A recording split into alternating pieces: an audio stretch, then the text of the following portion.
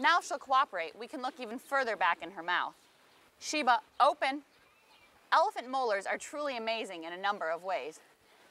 On each side of her mouth, Sheba has a single tooth that is 3 inches wide and 6 inches long.